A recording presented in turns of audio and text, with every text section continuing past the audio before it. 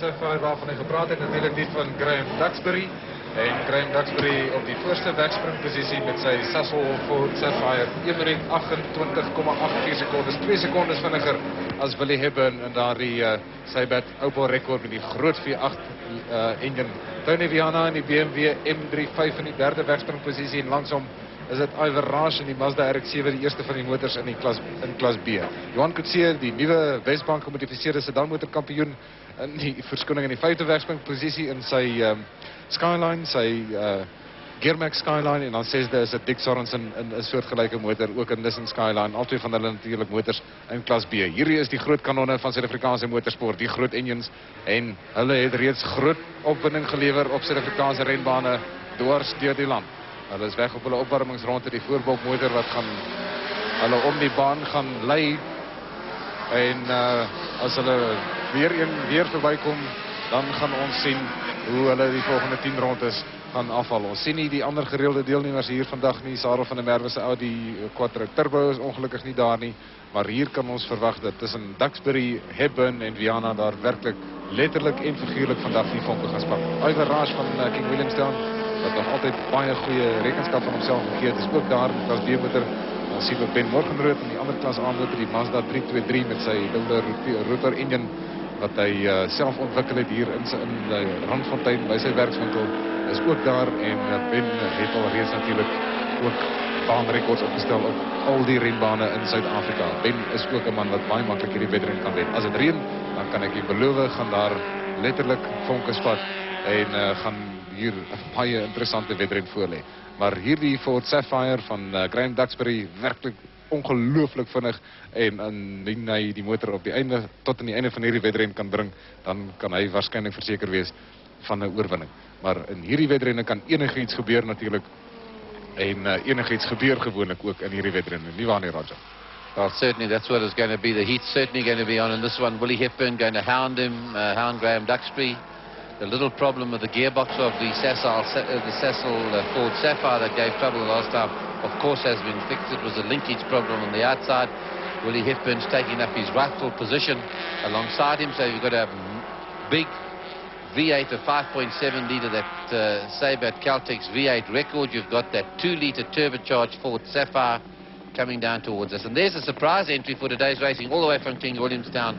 Iverage has come up, much to the disappointment of the Wesbank champion this year. That's Johan Coetzee, was hoping to have a trouble-free run without Iverage to worry. He's in that Mazda RX-7, you can see the height of the one. And alongside Johan Coetzee is Dick Sorensen. And a little further back in Class E, it's the 1300 cars. You can just see the black one coming around now. That's Henny van der Linde's little boy Sean, who's done so well. 2 lap records, 2 wins in 2 races, and here they come. And the man who's got the jump on everybody has got to be Duxbury. He's got to be ahead as they cross the line. Nobody's allowed to be in front of him, so he dictates the speed that he wants to come across the line. As they move up to the line, it's still Duxbury by car length. It's Willie Hepburn and a big truck and Tony Viana. That motor car, that Winfield BMW, sounding magnificent, and right on the beam here now. He's never been down to the 1 minute 30 mark. He's on it right now. And Tony Viana, don't discount him. Rash is in there. There's Willie Hepburn going for the front now. He's got him in the inside. We've got a new leader. Pole position man has gone back to second position. He's using all that big power. There's Kevin Greaves on the left-hand side. That's Sabbat Porsche. There's Gary Dunkley. And there's Larry Wolford. Lovely shots there as they go through the top of Odessa. Start climbing the hill, and there's the Winfield BMW in second position. The Ford's gone back to third. And Ben Morgenroot's moving up in that little state-of-the-art Mazda 323. He's going to be off to America shortly to look for a triple rotor motor, as they call it, coming around Wesbank for the first time. Dick Sorensen's keeping the pressure on in Class B. That's for cars up to 3,600 cc's. And Willie Hepburn goes down that hill like we've never seen him, like an absolute bomb as he comes down there. It's Tony Viana in that low, sleek Winfield BMW. It's never sounded better. It's a straight 6, 24-valve 6-cylinder. And what a job that team has done on that motor car. Graham Duxbury's now in third position. They're all very much together. Hepburn's got the lead at the moment. The BMW goes through on the inside. No. He takes back second position. Does Graham Duxbury in that Sasol Ford. The BMW stays right in there with them. Then it's Ben Morgenroot keeping the heat up there as they finish 1 lap. And that big roar from that V8 as he comes through. Oh, it's just the ground thunders under your feet as he comes through, and they're always up and jumping when they see these V8s in action. no doubt about it, excites South African crowd, and Duxbury starts putting the pressure on. Very quick, the handling's very good. The Bernie Mariner team, unfortunately, is going to be leaving them now. Has done a tremendous amount of work on this motorcar. It's really state of the art. Only the shell on the outside is Sapphire. The rest, the chassis is a beautiful aluminium construction. The suspension, Ashley's had some doings on the suspension as Duxbury goes up, and he's stuck right under Willie Hepburn standing, looking for a place to pass him on the outside. En gaan net maak nie. Willie Hepburn wat nog steeds die binneste lyn het daar deur Wesbank draai. Met Graham Duxbury wat baie kort op sy hakke is daar, en Tony Viana is ook daar. Ben Morgenwind het so 'n bietjie teruggesak, maar hierdie drie manne is besig om nou werklik hierdie pad baie warm aan te maak. Deur die ECU draai in die Continental en die vonke spat letterlik en figuurlik. Jy kan sien die vlamme spat uit aan die buitekant van die deur die uitlaatstelsel van daai motor, soos wat die ratte verwissel word. Dit is die kenmerk van 'n turbo aangejaagde motor. Iver Ras wat op die oomblik voorloop in klas B. Hy is 5de algeheel. Die eerste 4 motors, allemaal klas A motors. Dit is motors met engines tot en met 5,7 liter. Groter as 3,5 liter. En hier is het, die oorlog tussen Hepburn, Duxbury en Viana. En Viana wat daai groot motor van hom sommer dwars deur daardie draai gooi. En die skare is absoluut op hulle voete. En wat gaan gebeur? Dit lyk my so 'n bietjie gestamp en stootry daar deur Kans draai. Hier kan nog enige iets gebeur. Hier is geensins 'n maklike voorspelling om te sê wie gaan hierdie wedren wen nie. Betroubaarheid was nog altyd 'n probleem vir hierdie motors wat absoluut op die grens van die tegnologiese ontwikkeling is. En Tony Viana is by. Tony is daar so en hy gaan binnekort probeer om daar die tweede plek van Graham Duxbury af te neem deur die eerste en die tweede van die Topsport esse. En Duxbury voel al klaar baie beter as die vorige wedren, want die vorige wedren het sy motor se radkas nie gehou eers tot in hierdie stadium nie. En as hy dit kan hou, dan gaan hy hier vandag werklik vir 'n sensasie sorg, soos ek gesê het in die begin van die wedren. Dit maak nie saak wat in die verlede gebeur het nie. Hy wil net hierdie wedren wen vandag. En daar het ons die posisie na die eerste 2 rondes. Eerste in klas B is dit Iver Ras, hy is het in die 5de algeheel gevolg deur Juan Pitse wat alreeds die kampioenskap agter sy naam gekroon gaan hê. Op die oomblik in die 7de plek Dick Sorensen in sy Skyline en 8ste is Gary Dunkerley in sy Porsche. Almal van hulle van die Cyber span. Nou die aandag beslis gevestig hier op die 3 groot kanonne van Suid-Afrikaanse motorsport in klas A vir Wesbank gemodifiseerde sedan motor. Willie Hepburn, klein Willie Hepburn met daardie eislike motor en Duxbury probeer aan die binnekant. Gaan hy maak? Ja. Duxbury is deur aan die binnekant van die NPN, maar Hepburn gaan nie opgee nie. Hepburn in die binneste lyn vir National Panasonic. Wat gaan gebeur? Hepburn gaan hom aan die binnekant neem, maar Duxbury probeer aan die buitekant neem. En dit is, voor die kuipe is hier groot chaos. Ongelukkig vir hom, hy het baie hard probeer, maar die motor se engine in gang gehou. Hy staan aan die buitekant en hy is weg. Hy het baie hard geprobeer. Graham Duxbury, hy is nou af na die 5de plek. Reg voor die kuiper het gebeur. Die aerodynamika van daardie motor gaan beïnvloed word omdat daardie voorste lugskort nou beskadig is. Willie Hepburn en Tony Viana trek weg. Maar Graham Duxbury gaan beslis nie opgee nie. Duxbury wat op die oomblik in die 5de plek is en is net kort agter Ben Morgenwind. Kom ons kyk hier wat het gebeur is. Die binnekant van daardie draai, dis National Panasonic aan die begin van die hoofvouwvak. Hy sit hom heeltemal aan die buitekant van die draai, daai gladde motor van bande van hom kan nie die vasklou kry daar aan die buitekant van die draai nie en ongelukkig 'n probleem daar vir Duxbury. Henrik, I think Graham Duxbury is so glad when that car got mobile again that he's still in the race, because more than anything else he wants to win this race, not only for himself but for the 4 team. George Bezaidnout out in the little BP Nissan Sentra. It's a very pretty little motor car that has won the championship in the 1600cc class this year. But it's a straight fight now with Willie Hepburn and with Tony Viana. It's the big 5.7 litre Opel carrying a lot of weight. It's the Winfield BMW, and they are going to have a straight fight to the end of this race. But Duxbury could be back in the picture. Luckily it's happened early in the race. They've just done the 3 laps with 7 to go, and Graham Duxbury's going to pull out all stops. Ben Morgenwind coming down the road in 3rd position. He comes on strong, very strong as the race gets on. He always sits back and watches the action and then starts to play his cards right as he gets near the end of the race. It's Willie Hepburn, that big V8, and it just leaves black lines on the road. But Viana's coming past him. Viana got the better grip on the road, but there's the drag race. Here comes Morgenwind. And the next one, the Ford is coming. The Ford is coming. This is going to be one of his great drives. Graham Duxbury is pulling out of, so he's got that turbo. The problem with the turbo is that when you really turn it up, the heat goes up, the heat gauges go up in the engine. It's heavy on the gearbox, it's heavy on the differential, but he's not worrying about it. 4 laps are gone in this race, and it's neck and neck. That Sabat Opel is neck and neck with that Winfield BMW. Those 2 red-white cars are going for each other. This is terminal stuff. It's the end of the season. This is the fling of all flings here. They've got nothing to lose in this one. Sarel van der Merwe won the A-class in the Audi. B went to Jan Coetzee and the overall Wesbank Championship. Great driving by most competitive racing drivers. They come up on the slow runners. Here they come up on the slow cars. They move over. These sunbeam giants come past them. Down the one mine shaft, and it takes a man with a big heart to be able to put it down this hill. As you can see now, you can see what the extent of this hill is like. It's so steep. When you're coming down, the temptation is to lift or go down to a lower gear. But this they're not doing. As the Winfield BMW is putting the pressure on that Sabre Caltex Opel in a big way. As they come down the Arwa Hill. Here's a slow man coming down here. As they come down, it looks like it's Mike Summer. He's going to be fast, and here comes the Ford. The Ford has got past Morganwood. This is going to be Duxbury's greatest drive. He's turning up all the taps on this car. Never mind the heat, what the gearbox has to stand, what the diff has to stand. Duxbury's mobile. We'll see him in picture. And watch this for drag race. Viana says it's time to come past, and Hepburn says, no, it's not. 3 car lengths, 4 car lengths, 5 car lengths as they come up the slow track. Here comes the Ford. Here comes the Ford. He's pulling out all stops. Is it going to be able to last with this sort of horsepower? Pushing out nearly 600 horsepower. Graham Duxbury is driving the race of his life to catch up to the aerodynamics are gone in the front. The aerodynamics are gone around the back wheel. It's not worrying him. Morganwood staying in there in the order-fit Mazda. What a great performance. As I say, going over to America shortly.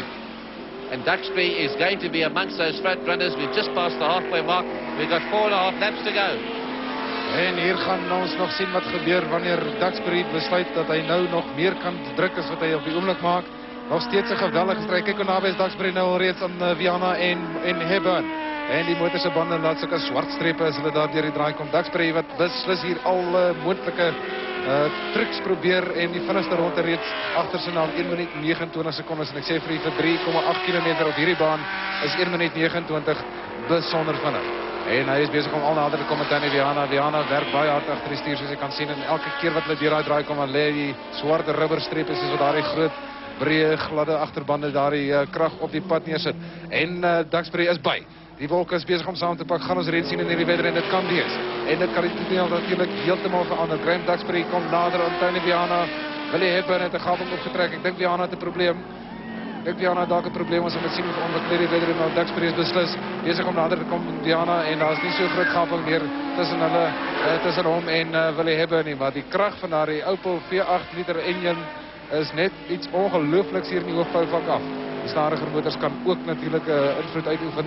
Gelukkig weet hulle dat die voorlopers besig is om voorbij te kom en gee hulle pad, want ek dink dit is absoluut vreesaanjaend as jy terug in jou triespieeltjie kyk en hierdie 3 groot motors kom van achteraf op jou afgestorm, dan dink ek gee jy maar so ver as moontlik pad, want daar is geen genade nie. As jy in die pad is, dan dink ek gaan hulle vir jou in die slag laat bly. Steeds Hepburn, Viana, Duxbury. Morgenrit nog steeds in die 4de plek. Agarage eerste in klas B is in 5de plek. Johan Coetzee is in die 6de plek. Dick Sorensen in die 7de en Gary Duncan is in die 8de plek. Viana probeer nie binnekant. Wesbank draai. En Duxbury is besig, dink ek, net om sy kans af te wag, want as hierdie twee manne so hard jaag in die na 6 rond is dit die posisie. As hierdie manne so hard jaag, dan kan enigiets nog gebeur. Duxbury kan hierdie wedren nog wen. Duxbury kan hierdie wedren nog wen. Die eerste keer van het die motor ontwikkel is in die seisoen, kan hy hierdie wedren kyk hoe dwars sit, hebben daar die motor, die stadige motorkies is beslis besig hier om 'n faktor te word. En dit kan op die ouwe nog die uitslag van hierdie wedren bepaal. Sien die klas E motorkies wat daar agterkant kort. En Duxbury doen dit aan die binnekant van NTN, ja. En Viana se motor is op die buitekant van die draai. Die stof die staan soos jy kan sien. Hy moes net eenvoudig pad gee daar. Duxbury is 'n man wat gehoord is en kyk hoe hard probeer Tony Viana en hy kom dwars. Hy beheer hom uitstekend. Is ongelooflik. Dit is 'n man met 'n groot hart daar wat weet hoe 'n motor te hanteer. En Tony Viana hou sy motor onder beheer. Hy is nog steeds in die wedren. Duxbury is natuurlik 'n man wat reeds sportwedrenne gejaag het. Sportmotorwedrenne gejaag het. Hy het nou 24 uur gewen saam met Sarel van der Merwe. Dit is soos hy daai posisie ingeneem het. Dit is soos wat hy by Tony Viana verbygekom het. Ek weet nie of hulle mekaar geraak het. Dit lyk so daar's 'n stuk van die bakwerk wat spat het mekaar geraak. En Viana het 'n skitterende manier vir daai gevoer om daardie motor vir hom onder beheer te hou. Well, I tell you that he's got tunnel vision to win. He's got so much resting on his shoulders, all the work that Bernie Marin and the team have put into preparing that motor car and testing and trying it out. And it's now race ready to go winning. Well, that's what they think. Of course, he's up against this tremendous opposition. Bernie Marin is leaving Ford at the end of the year. He's going to Volkswagen. He's already taken them through to a South African production car win with Neil Brink in the Ford lays in the production motor cars, and he'd love to finish this year with this season with Ford with a win in this motor car. But the man stopping him is Willie Hepburn, and that big Sabre Opel is up in the front there, and he's not going to let him pass easy. You can see the tyres are starting to smoke. They are so hot on that road. And Tony Viana is giving his all. Don't discount that man, Viana, lying in third position at the moment. There was parts of the Winfield BMW went missing as Duxbury came through. The smoke coming up, that could just be a rocker chamber leaking oil there. It happened yesterday afternoon in practice, and Duxbury is mobile. There's a big cooling tube trying to get cool air into that engine. The exhaust pipe's out the side. That's where the flames come from, just behind the front wheel. He's looking for a place to pass with just those 2 laps to go. And Willie Hepburn can make that wide car very, very wide. He's going to be a new Sabre Opel next year, maybe with a turbocharged engine, maybe with another big V8. It's going to have a new chassis from Delta Motor Corporation. The Opel chassis, the same as they get in the Opel Rekord, with all the hang-on bits, these big performance bits. Handling this tremendous horsepower, 640 horses. It's Grand Prix horsepower too for Tony Viana's car and for Ben Morganroot's Autofit Mazda, as I say, going off to America. Ivor Roche is leading Class B. Johan Coetzee comes next. Dick Sorensen, there's nothing between those three, and Gary Dunkley's in the picture as well in the Sabre 4. So they're very, very close indeed. We're down to a lap and a half. There's a smoking Opel stopping in Graham Duxbury from winning. He's got him as he comes out of Wesbank. They're neck and neck, and there's a small car on the way, and Willie Hepburn's not going to let him get away. Willie Hepburn is going to fight this to the finish.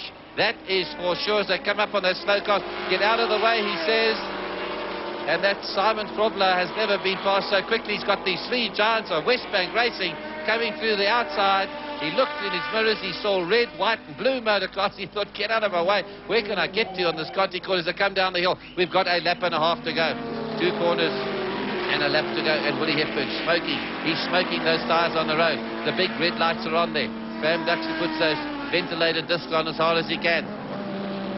The aerodynamics are gone on the front. That Ford is battered. Sasol are going to be thrilled about this, but Duxbury's not bowed at the moment. It's the last lap, and Hepburn doesn't give up, nor does Viana, and nor, for that matter, does Ben Morganroot. The other cars there, Ivor Roche is just ahead of Johan Coetzee. Pity we're not seeing this, but with this race on in the front here, we just can't get back to that B-class dice that is going on at the moment. For second and third, smoking it out, and Viana's looking for a place to pass. It's Duxbury in the front. There's another few chances coming as they go up the Wesbank Hill. Those tyres are red hot. They were 148 degrees. Temperature centigrade yesterday on this road. That was something like 50 degrees on the top. And Duxbury goes through in the front, and Viana's making a move. This freestater from Velkom is making a move. Hepburn is going to fight that to the finish. He's finished races before now with that differential on that Opel glowing white hot, and he's prepared to push that motor car as hard as it'll go right to the end. It's the end of the season. There's a new car coming up shortly. He's got nothing to lose. There's Viana's working that car through Conti there. He's got it sideways. Look at it. How can they drive motor cars at that speed? Those heavy saloons, like something like 1,300 kilograms. The Grand Prix car's 500. These are nearly 3 times the weight of a Grand Prix car with that sort of horsepower. And it's going to be Duxbury. There's going to be thrills in that camp this afternoon. They're going to celebrate long into the night if they win this one, as it looks like they're going to do. But it's a pity that anybody had to come second and third in this race, but you can't take it away from Graham Duxbury. What a win for this man. From having a prang, he got back on the road. Viana's still trying to come to the line. Graham Duxbury in the Sasol. Ford Sapphire wins it. He'll be thrilled out of his mind with that. Willie Hepburn in the Sabre at Caltex. Opel is in second position, and third was the Winfield BMW of Tony Viana from the Free State. And in Class B, Ivor Roche taking it from, he's in the Hyperspace Mazda. Johan Coetzee in the Sabre, in the Gearmax Skyline. Then it was Sorensen in the Sabre Skyline. In Class C, it was Dave Repsol won it. Class D was number 58, and that was Simon Frobler. And Class E was number 82, and that's Sean van der Linde in the Autocrypt car. That's the racing in the Wesbank Modified Saloons. A great win to end the season by Graham Duxbury.